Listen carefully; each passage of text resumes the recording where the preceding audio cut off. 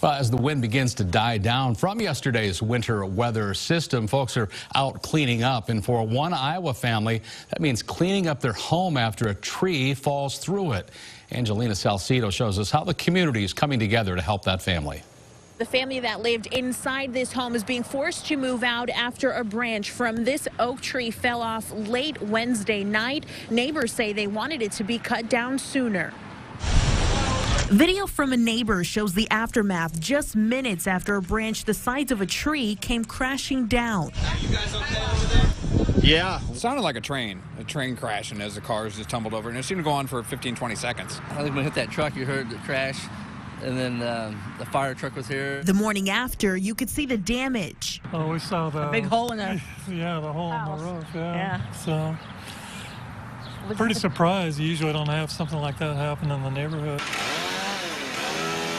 So while the family packed up, neighbors stepped in. I let them loan my truck to them, and they use it to move all their stuff out. Obviously, their truck is not going to work very well. Every time it gets windy, you get 50, 60 mile an hour winds here. These trees sway pretty well.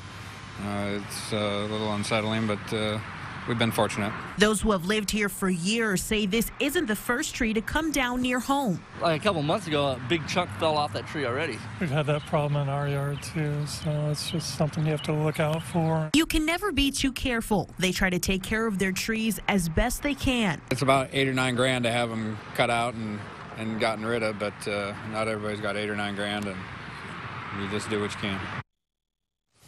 Again, that's Angelina Salcido reporting from near Des Moines.